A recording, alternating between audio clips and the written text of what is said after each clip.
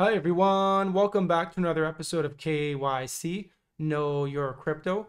On today's episode, we're going to be talking about three altcoins that I am classifying as hidden gems because these projects have great fundamentals. As always, any content on this channel is not financial advice. Please continue to do your own research.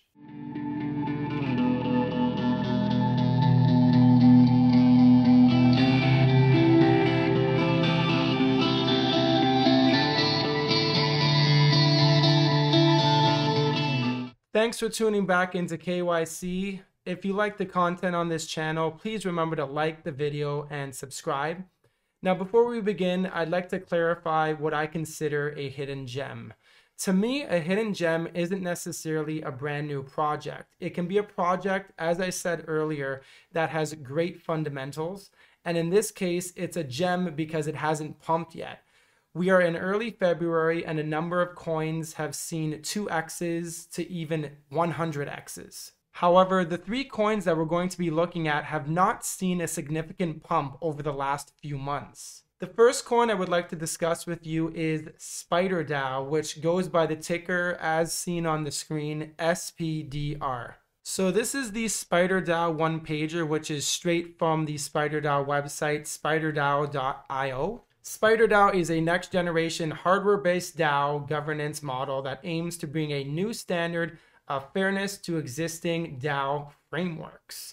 So the challenge: traditional DAO models are subject to attack and takeover by plutocracies controlled by wealthy whales. He who controls the votes controls the DAO. So I'm going to take a quick pause for a second for those who are unfamiliar with the term plutocracy. And as highlighted over here, I like this definition: an elite or ruling class of people whose power derives from wealth. And of course, when we think of this, we think of whales. And so for those, again, who might be unfamiliar with the term whale, a whale is any individual or company who has enough money and power to directly influence the price of a cryptocurrency or stock, usually in a negative way. Think of a whale and their large mass. They can make huge splashes, and the same concept can be applied to crypto/financial markets. So SpiderDAO's solution to solve the whale problem is essentially by introducing a dual governance model that bundles hardware and software tools with on-chain elements. This means that individuals who want to be a part of the SpiderDAO ecosystem and decision-making can do so by buying a Spider Connect router, holding SPDR tokens, and creating a user ID. This will give a DAO vote. And we'll have another brief pause just to explain what a DAO, or decentralized autonomous organization, is. So a DAO, sometimes labeled a DAC, is an organization represented by rules encoded as a computer program that is transparent, controlled by the organization's members, and not influenced by a central government. Now, I'm just going to scroll back up here on the SpiderDAO one-pager to quote Vitalik Buterin, who, as we know, is one of the co-creators of Ethereum. Vitalik says, "I criticize DAOs because I love them. On-chain algorithms open to vote probing. Plutocracy gives me heartburn." So essentially what Vitalik is saying here is that while he does like DAOs, he criticizes them because they can still be manipulated by whales. The tokenomics of SpiderDAO here are on the right. Now, if we scroll down to the hardware utility, we get a brief description on what the SpiderDAO router is. And so it is a best-in-class router that serves multiple roles as a high-speed VPN tunnel, a DAO voting ticket, and a node in a fully autonomous decentralized VPN, which webs the Spider ecosystems together, offering access to the Spider dashboard with a multitude of features leveraging the Polkadot parachain. This is a screenshot of the SpiderDAO dashboard. As you can see in this example, this individual has over 2,400 SPDR tokens, and they are also staking and earning rewards through the dashboard. Here's a look at the SpiderDAO roadmap. Now, of course, we are still in Q1 of 2021. The token has been launched and the routers have been distributed. But coming up over the course of the next few quarters this year, there's going to be iOS community beta, hardware features, including DPI, DAO dashboard releases, and bridge ERC20 tokens to Polkadot. As of the time of this recording, SpiderDAO is trading at just over 3 cents. Now here's a look at the SPDR chart. As you can see, when the token launched in the middle of December, it was trading at around 10 cents. And since then, it's sort of plummeted down, and it seems to have found a bottom in the middle of January, actually at around 1.9 to 2 cents. And since then, it's really only found a recent local high of around 4 cents. And so if we're trading here at under 4 cents, I do think that SpiderDAO has a lot of room to grow, and that's one of the reasons why it is certainly a hidden gem on my list. The second coin on my list is UDO, which is a project called Hyper. The HowDo blockchain is completely decentralized, and they will be creating social media apps, which they call our apps of the future. And the first one is Hyper. So at first glance of the user interface of Hyper, it reminds me a lot of part Instagram, part TikTok, and perhaps even part Tumblr as well. Content creators can essentially post YouTube style videos, so longer videos of say 10 minutes or longer. They can post Instagram type photos, or they can post TikTok type videos, which are roughly videos that can be anywhere from 10 seconds to 1 minute. Now, before we talk about Hyper in a little bit more detail, I do just want to mention that my last video, which is titled Top 2021 Altcoins, I do cover a coin called Carbon, and essentially Carbon is a project that really takes the essence and atmosphere of crypto Twitter and it brings that to a hub itself. Now, some people might look at Carbon and Hyper as competitors. I do not. It's sort of like saying Facebook is a competitor to Instagram. Even forgetting for a moment that Facebook owns Instagram, I see them as two separate platforms that achieve different things and give the users a different experience within each platform. So back to Hyper now. Now this page, your content, your business, your way. HowDo or Hyper is the answer to all of the problems faced by content creators and influencers like you on existing social media. So no more dealing with a zillion different platforms to post different types of content. No more losing big chunks of your income to someone else. No more having your business model dictated by platforms and advertisers.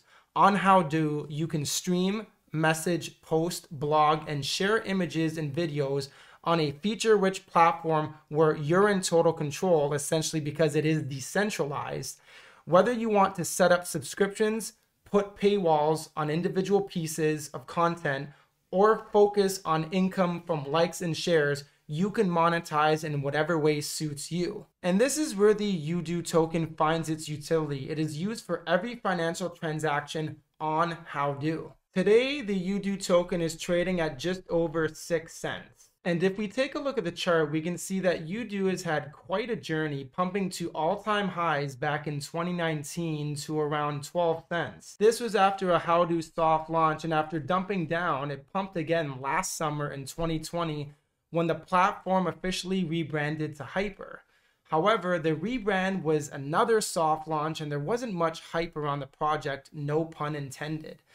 But with the recent actions of centralized platforms like Facebook and Twitter, coupled with the launch of staking for the UDO token, I believe Hyper is a hidden gem and will see a very good pump soon. The tokenomics of Hyper are also interesting as it is a deflationary coin. And staking is also now live. Who doesn't love staking? There's an opportunity to earn 18% APR and compound or withdraw with no lockup, and 2% total fees go to burning the UDO token as mentioned a moment ago. The third hidden gem on my list before we get into some bonus coins is DOS or DOS Network. Now DOS is an oracle, and for those of you who are unfamiliar with what an oracle is, I did a video specifically on Chainlink, which is the top oracle in crypto with the largest market cap.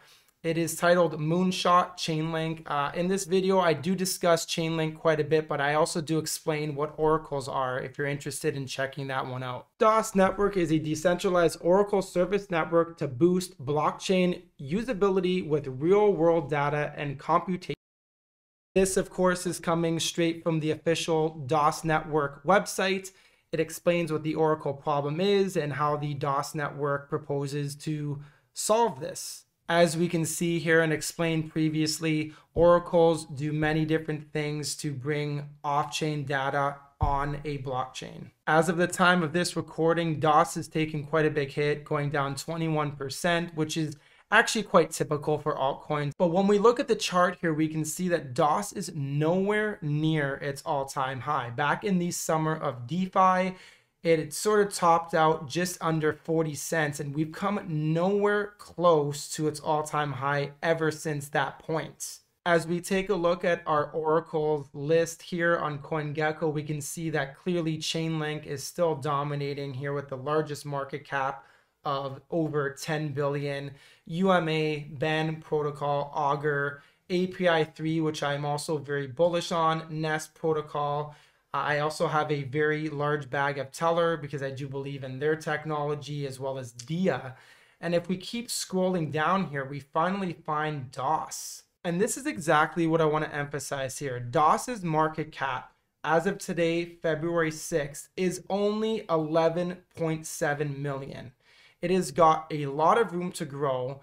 And if we see an Oracle season that I am predicting, I think oracles will do anywhere from 10 to 100 X's. And so even if DOS only sees a 10X, that's just a $100 million market cap. I do think that a project like DOS, maybe not this bull cycle, but next bull cycle, could be a $1 billion market cap. And a $1 billion market cap with DOS would mean that the coin would be worth roughly around $8, as it is worth 8 cents today. All right, so my two bonus coins are Binance Coin BNB and Cardano ADA. First, Binance BNB, just over the last 2 weeks alone, it has gone up 78%. Even though we are currently at all-time highs for BNB, it is a deflationary coin, and it must be noted that this coin will continue to go up in value. Cardano, which has been parabolic the last couple of days particularly, has been on an absolute tear. In the last 30 days, it's up over 100%, 14 days, 85%, and even in the last 24 hours, it's up over 15%. I covered Cardano in my top 2021 altcoins video, which I published just 4 days ago. And at the time of that recording, Cardano was trading after a 20% pump at 41.5 cents. Cardano's all-time high was reached in early January of 2018, which is about 3 years ago, and that was at $1.18. And even with the recent parabolic pump of Cardano, it is still around 50% away from its all-time high. Cardano is going to the moon. All right, everyone, that's the video. Drop a comment below and let me know if you agree with my picks today and if you think that they are in fact hidden gems. Thanks very much, and I'll see you in the next video.